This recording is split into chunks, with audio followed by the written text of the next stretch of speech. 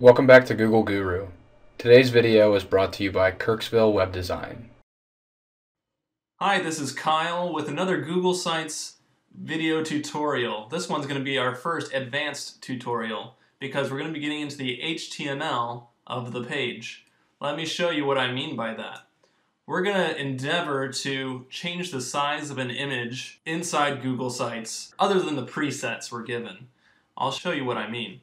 Go to Edit Page Mode, first of all. And we're going to insert an image, which is easy enough in Sites. I made one here, so I'm going to insert that. And you can see that it's way too big. It's expanding out of the content area, so I'd have to resize this. So I could go with large, or medium, or small. They're all pretty small. How do I make this image bigger to fill more of the content width?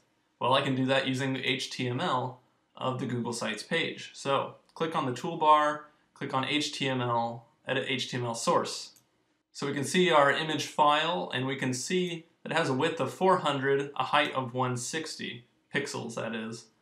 So we could change this to a larger width, and we get rid of the height because if we keep that same height and expand the width, it's going to be a distorted image, basically.